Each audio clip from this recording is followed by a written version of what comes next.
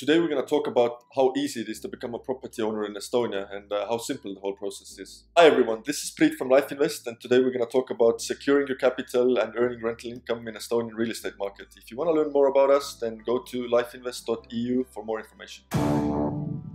So, I'm bringing you out 5 bullet points on how easy and simple it is to become a property owner in Estonia. The first one being is you have to make sure that you're going to find yourself a trustworthy broker. The brokerage market in Estonia is unregulated at the moment, and pretty much anyone can become a broker.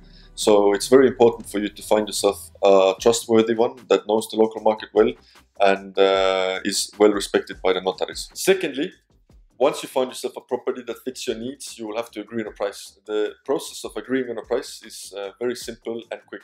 You will literally do it right there in the apartment with the owner itself. You don't have to put it in written forms, wait for the answer to come back to you. It happens right on the spot, and you move on from there. After agreeing on a price, it's just a matter of setting a notary date. The notary date usually comes in Estonia within a week, if not quicker. Also, at the notary, there's 2 types of deals.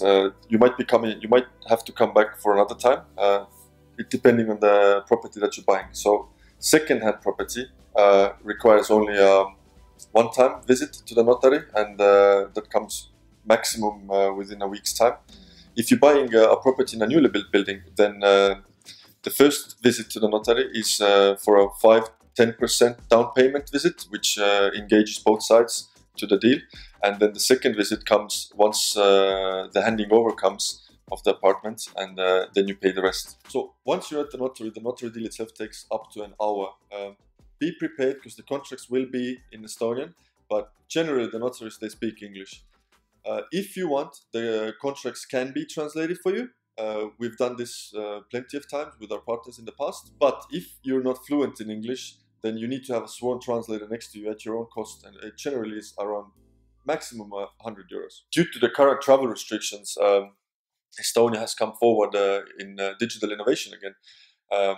The digital signature service that we have over here, like if you're an Estonian resident or an e-resident, then you get an ID card which allows you to digitally sign paperwork. And due to these times, the Estonian notaries now, they allow to buy property over a video call if you have the ID card, and that makes the life a lot easier. You can buy property from the comfort of your house just over a video call and start making rental income. Another great point to make over here is the cost of becoming a property owner in Estonia. It's actually quite cheap. It's 8 times cheaper than in high-income OECD countries. For example, a 100,000 euro apartment in Estonia, a notary fee for this is 0.5%, so it's only 500 euros. In high-income OECD countries, the World Bank says that it is over 4% generally. So there's an 8 times difference in the cost of the notary deals. So to summarize and wrap it up what we just discussed, 5 points. First of all, find yourself a trustworthy broker that can help you out locally, knows the local market and speaks your language. Second, agree on a price with the owner. That happens really quick. After you find yourself a property that fits your needs, agreeing on a price is actually very quick and easy. It happens right there at the apartment. Thirdly, you get the notary date. Usually happens within a week.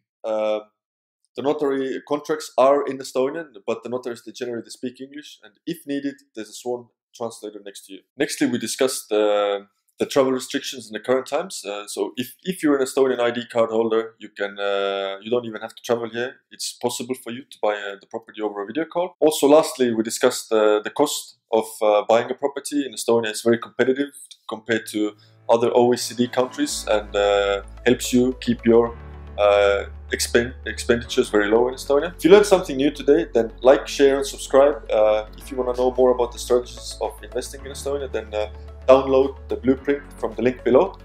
And thank you guys for watching. See you guys soon.